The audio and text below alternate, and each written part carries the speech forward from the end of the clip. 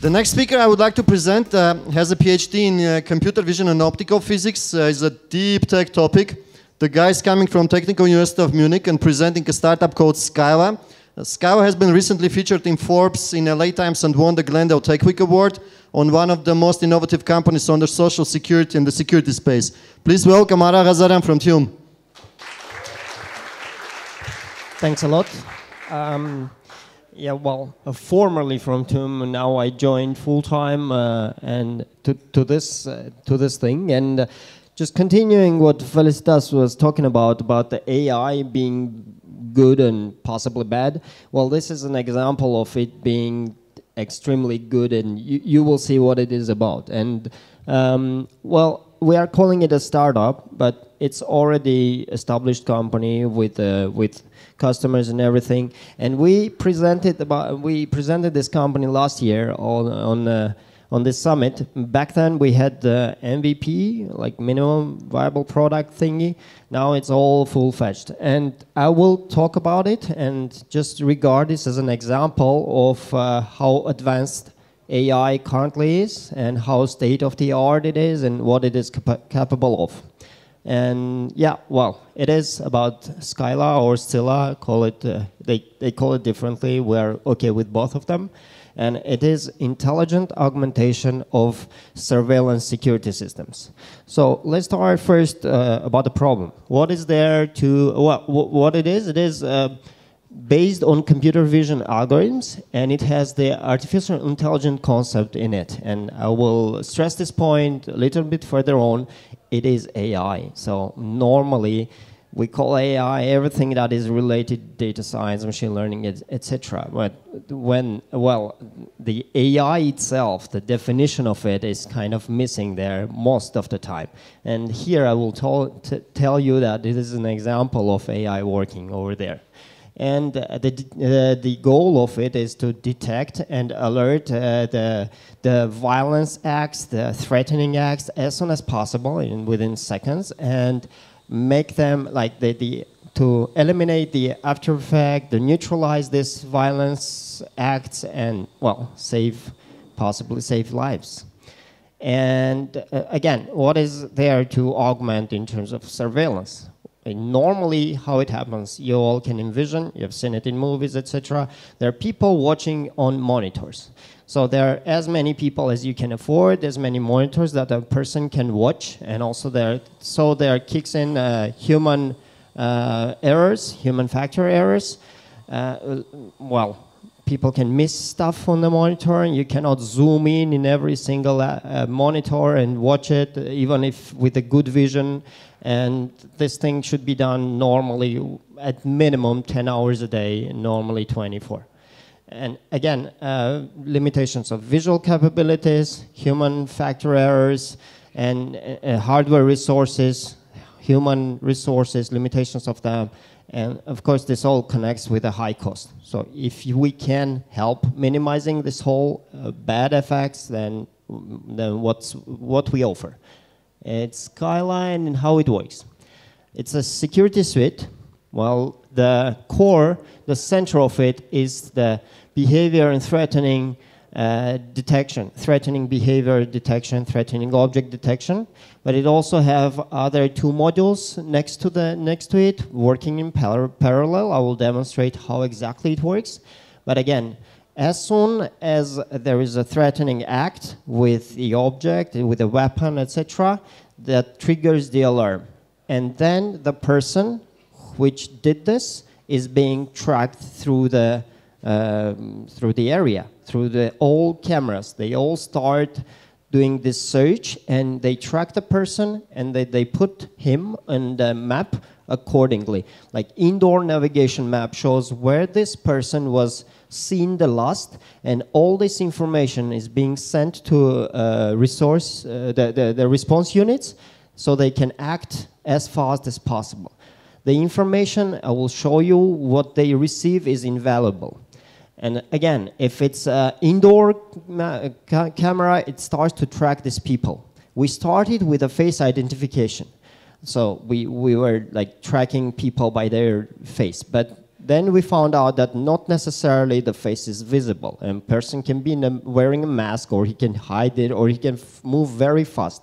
Normally, face recognition algorithms work well when there is a kind of a acceptable angle towards the camera. So a person has to look in the direction of camera to be identified. Later on, we upgraded to the appearance search. So there, we're looking and searching by the appearance. The same way a person watching the camera will be looking for the person he saw first time, like having a weapon gun. The same way the system looks in every single camera it is attached in, looking for the same appearance of a person and sending this information to the response units immediately. And again, if the person was mentioned walking out from a car, then the car is being searched in outdoor cameras by the license plate, by the appearance. And again, in outdoor map, you have the map of where the car has been seen with the historical points, there and there and there. This facilitates the tracking down and neutralizing the threat. So all this is done by Scylla, and then the information is being transferred to the dashboards, to the mobiles, and this whole thing is working. It is installable. It's even demo. You can request and get your demo yourself, like on your laptop, and test it yourself, show the gun being alerted, etc. So this is a typical dashboard that endpoint will get, not an admin dashboard, but one of the endpoint dashboards. There at the bottom you see the here you see the live feed of the camera that has detected the threat. There can be as many cameras connected to the Scylla server that can analyze, and then on the top it's the last detection frame. There is some graph that shows the violence and the object probabilities, and a log, so there is a history, etc. So you can see all the cameras here, yeah, the last one, the active one, is being red flashing, and there is a sound, etc. So this whole thing is happening within a second of the detection. Oops, sorry. Yeah. So I will show you some results. Like this part is kind of semi-scientific, I would call. We have tested the system. All of you must have this question. So how good the system is at detecting stuff, like how distant should be, how fast it can be detected when weapon is withdrawn, etc. So what we have done this comprehensive full scale test. We have I will show you the graphs, but just to show the tables.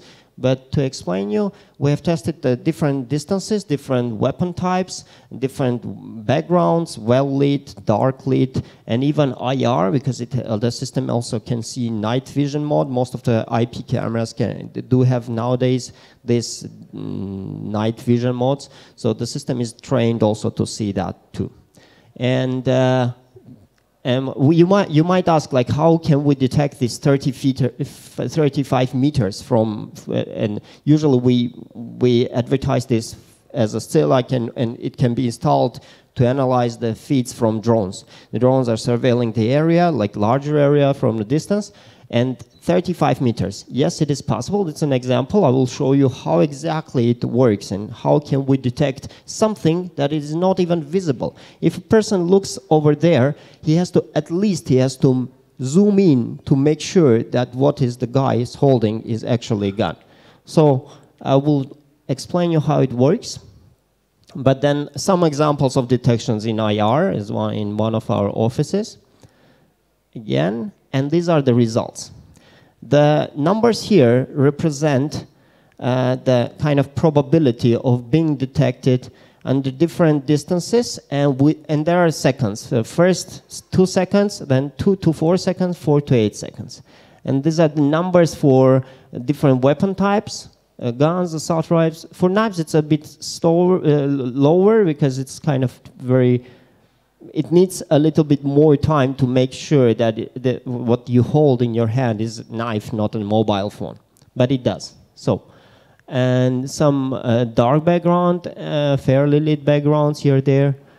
and the IR. IR is, again, a little bit slower, but still, you still have it within the seconds. When the weapon is withdrawn, you have it within the seconds. I have the video demonstrating how it works. So when there's a time, I will show the video too.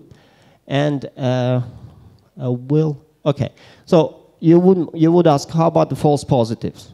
So how many times a day system will fail in recognizing the object or the movement? So we did the testing. We did indoor, outdoor.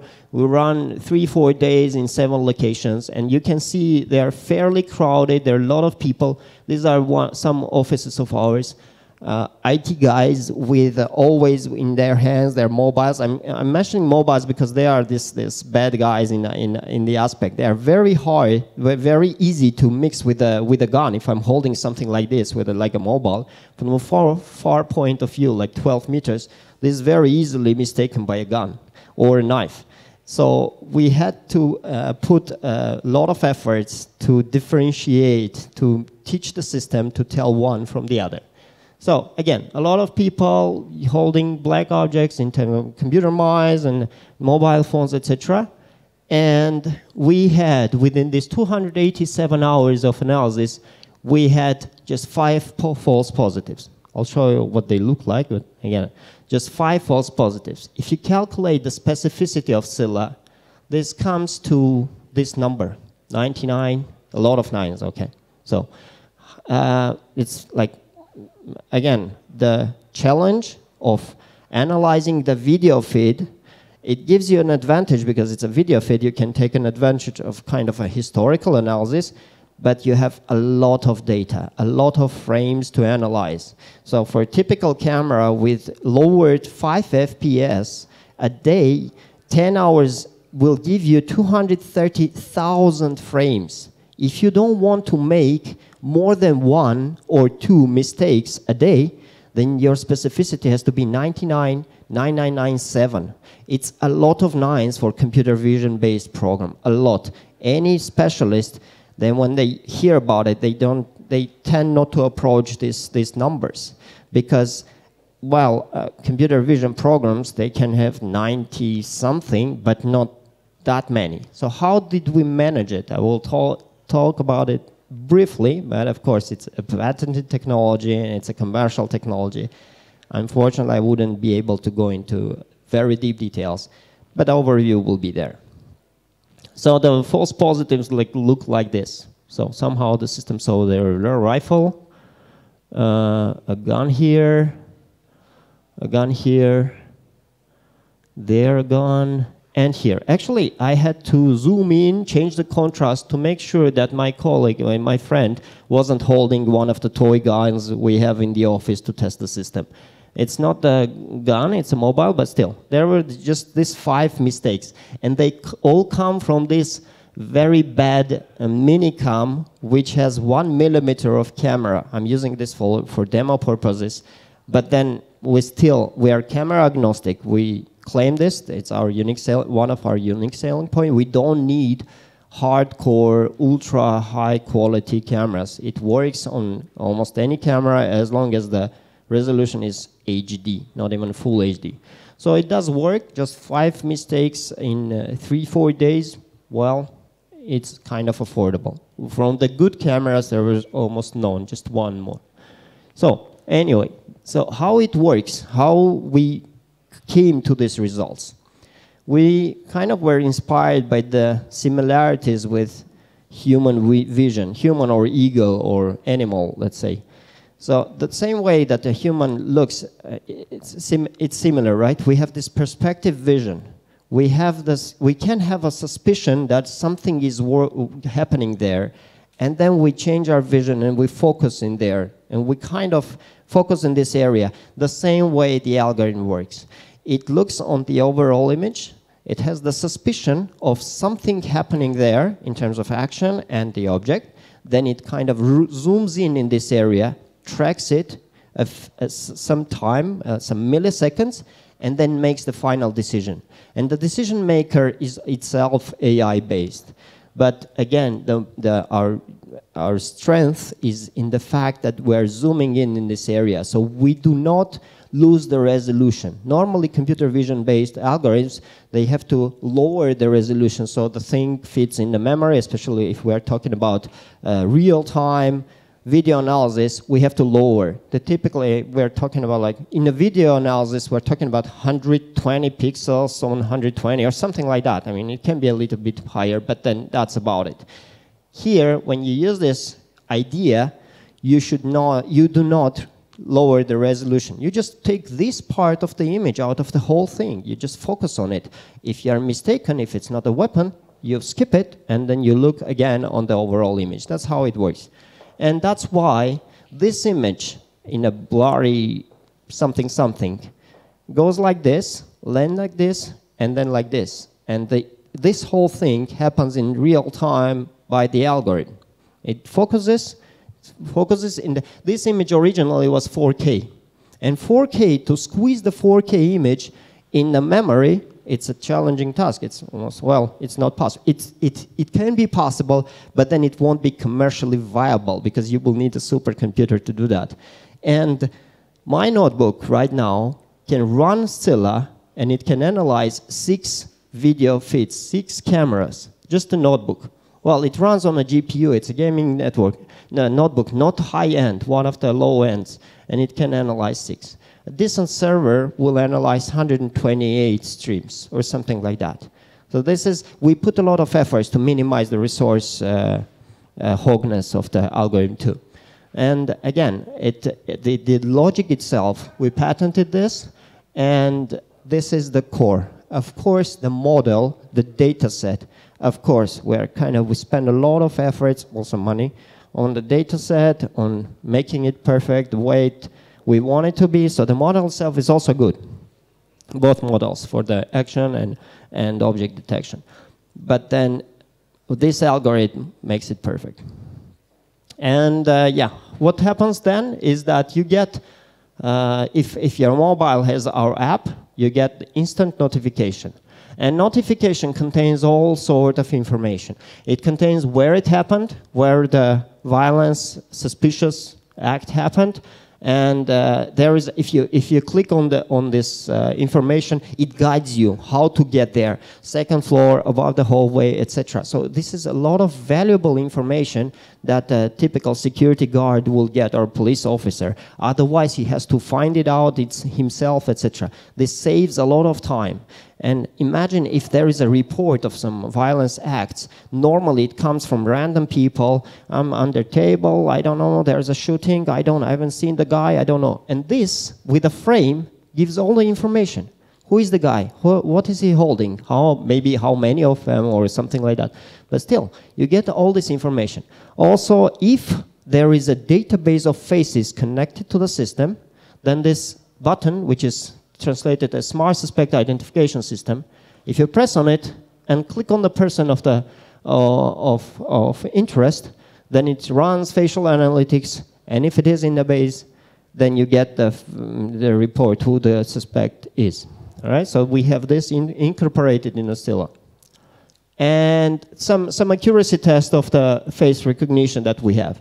Again, it might be very impressive, some of the numbers, like 97% of accuracy, but then, yeah, if the face is well seen and resolution is high enough, etc., you get this. Then if it's not that well seen, then you get the number goes down, etc.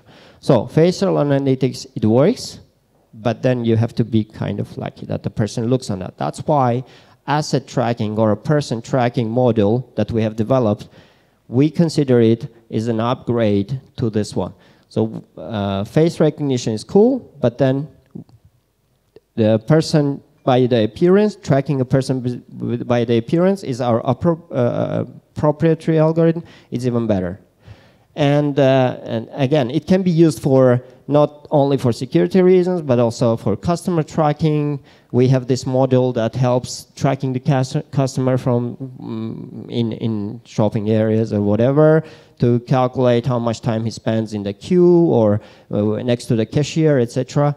And yeah, in this case, it's a human face. Not necessarily the person should look on the camera. It will still be tracked through different cameras, and we can understand it's the same person. And this is an example of a dashboard for a vehicle identification tracking module. It can recognize the numbers and, license plate numbers and letters, and report if this is a car of the suspect. And it is installed in several locations. In Minsk, Belarus, it calculates the cars per lane and reports. They regulate the traffic, and back in Armenia, in our home country, and then in Egypt also. And some numbers of the scores, the accuracy test we have performed, pretty cool. And this is a little detour of the system, because we can detect the objects. Why not to do it for also like peaceful reasons? And this is a parking lot solution that tracks the cars. There's some analytics, not very straightforward. I mean, if you have camera on the top and looking great, that's an easy task. If it's looking from the angle, not so many, but still, we're able to differentiate the cars from each other, and then report the free spaces versus occupied ones. And just to recap what it does, it analyzes live streams in real time and detects any threat of violence acts with weapons, and also fights and knives, etc. And it reports within the seconds. Also, it has the ability to do facial analytics and recognition, identity recognition.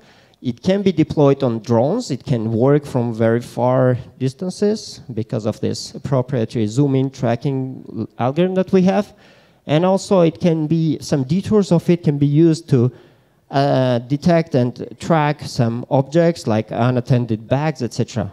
As long as it is taught to track these systems, these objects, sorry, then it can be used to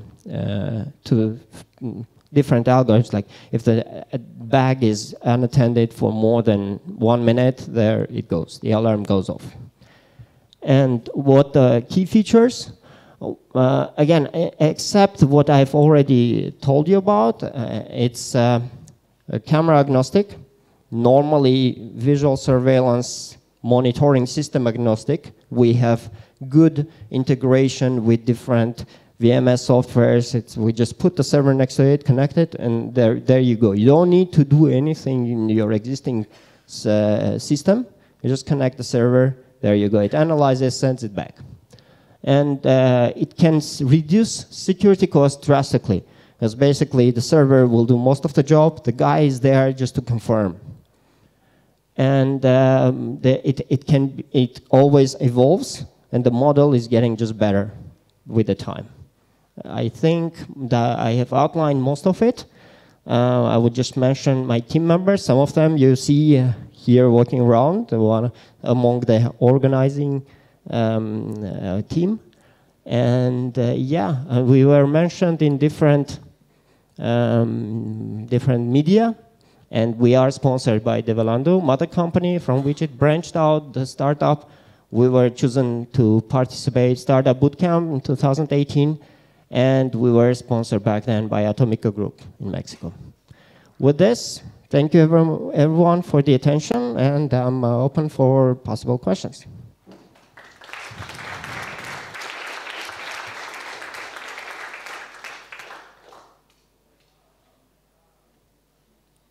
Just on the background, I will put some examples of the tests, and just for the fun of it. Yeah, go for it. I want to ask on how many hours of real video have you trained it, and with how many positive cases in those videos?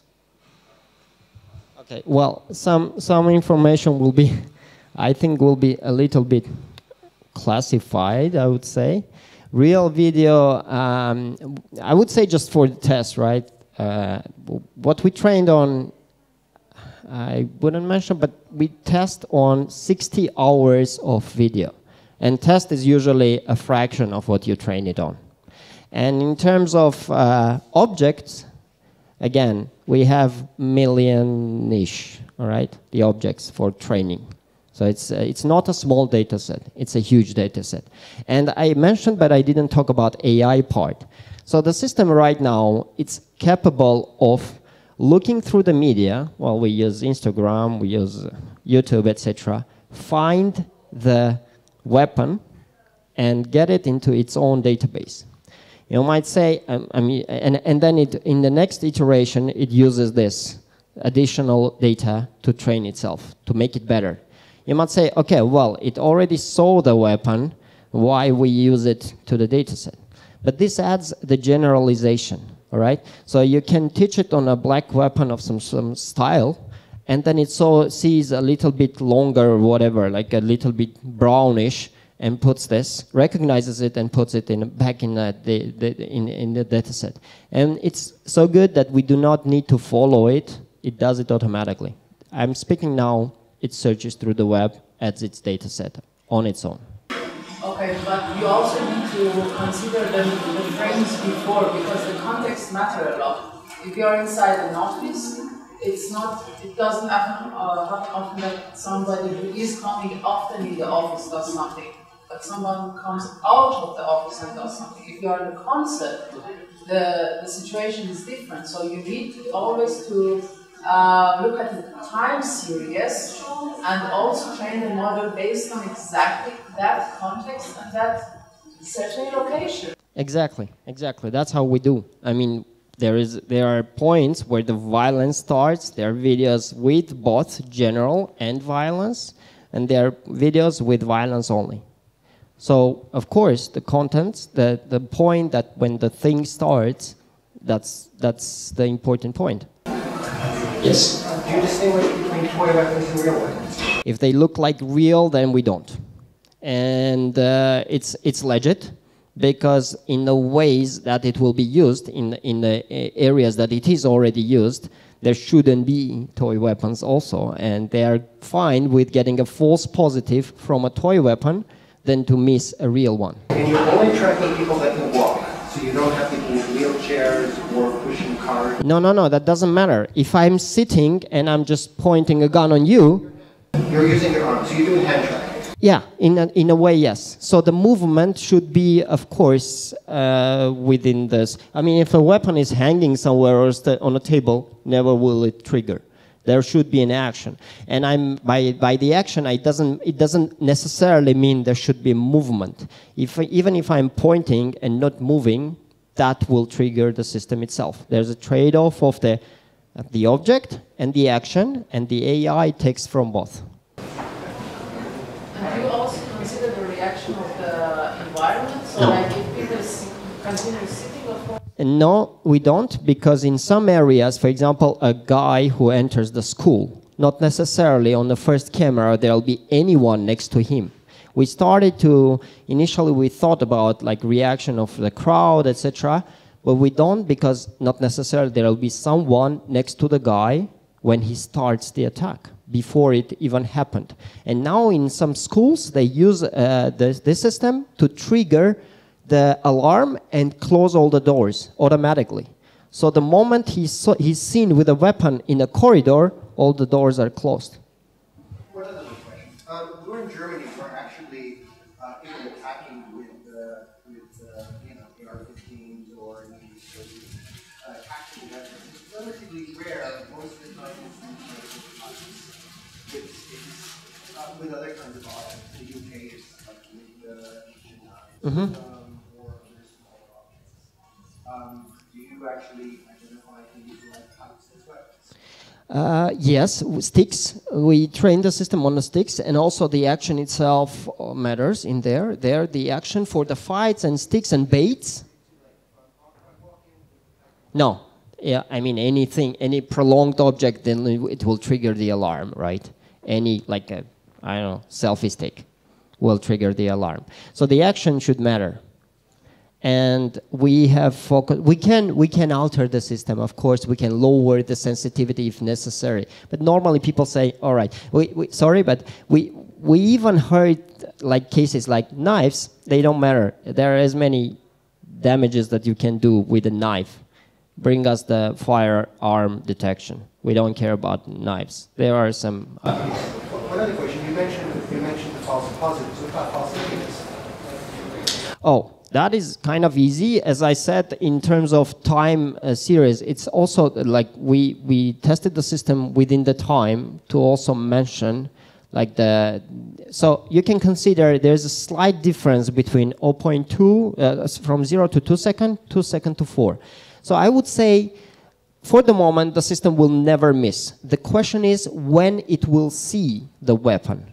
So like if 8 seconds of me walking here will trigger the system, should it be considered a false negative because it didn't see the first 2 seconds? It's something like normally, previously we had issues with the system, let's say 1 year ago. Now, unfortunately I don't have the time right now, but I can show you the demos. I will just open my notebook and give you the gun and ask you to walk around. It won't miss the gun. Right? It just depends on when it will see it. When it will see. And of course, if it's not visible, if it's far in a hand, etc., okay, then it will miss it. I think we are past the time, so we have to get it up. Yeah. Sorry? One more question? Oh yeah, go for it. I really enjoyed the application and the presentation. It's really great, and I think it's really helpful. But I will come with a big boring question. How do you manage the training of the algorithm and also the application from data privacy point of view? Because that is a lot of data identification right there. Well, yes, we scavenge social media. So in terms of, I don't know about the privacy thing. Well, if it's out there for social, then we use it. I don't know if we... Sorry? I cannot use... You can't.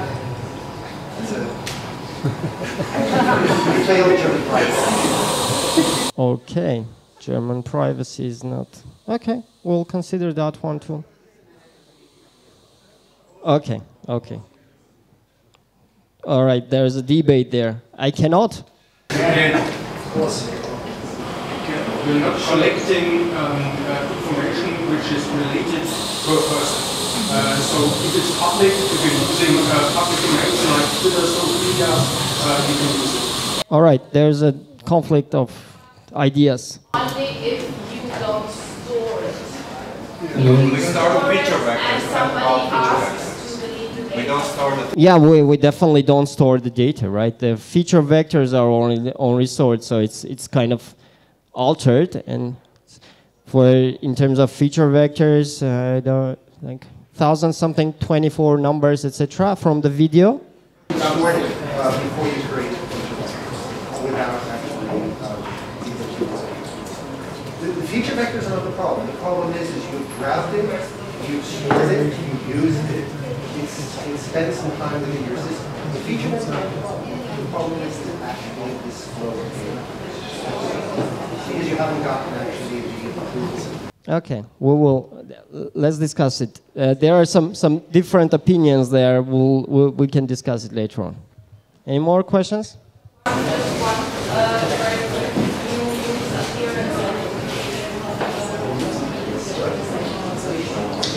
Well, again, a little bit of boosting trees, several of them, etc. We can discuss some details later on, but we have developed our own algorithm. It's kind of an assembly of decision makers, a jury of some sort that raise their hand, and it works perfect. It does. It does. Doesn't make the mistake, almost never. I think we're done. Thank you very much.